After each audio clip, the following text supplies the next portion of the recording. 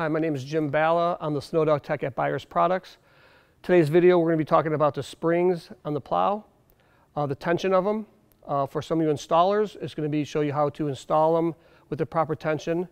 And then for some of you end users, when your plow's folding down a little bit, you want to increase that tension, and we're going to show you how to do that today too. First, we're going to show you some tools that we're going to need for the tension of the springs. I'm using an impact gun with a 15/16 socket. Also, what you'll need is a 15/16 wrench and another 15/16 wrench. Also, the most important thing will be a business card. Of course, this one's mine, so we're going to use that to put it in between the spring coils to get the proper distance. So let's get into this now and show you how to tighten the springs. So now you have the tools that we talked about to install the springs. The next step is to get the eye bolt and the nut and put it on the threads, but go deep enough where you're going to have enough adjustment. Then what we're going to do is we're going to put on the spring and then make sure you put it through the hole. You're going to have to bend the plow a little bit to get it on. Then what you want to do is put the lock washer on and then the locking nut. And once you get it snug, you want to do the next side. The next step is take your impact gun and put it on the locking nut. And what I do is I take the 15/16 wrench and make sure my spring doesn't twist as I'm tightening it. So I'm going to just tighten it a little bit.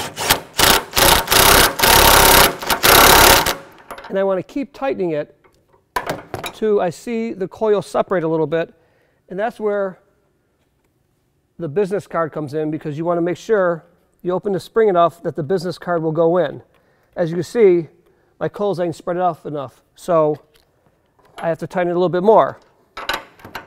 Again, I don't want the spring to twist.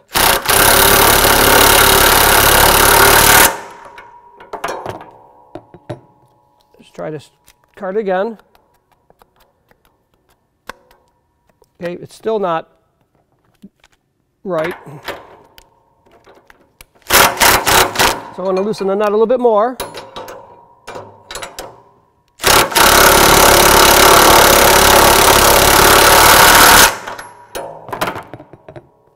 And I'll try the card again. See how it goes in there now?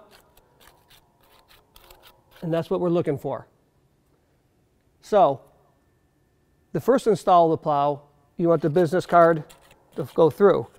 But some of you end users that you see in the plow that's folding down a little bit easier, you know, after maybe the spring gets worn out a little bit, you want to just loosen this nut here and then tighten the spring a little bit more, so the gap will be a little bit bigger.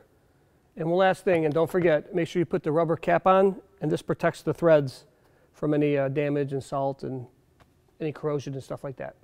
Thank you for watching this video on spring tension. For more information, visit our website at buyersproducts.com or give us a call.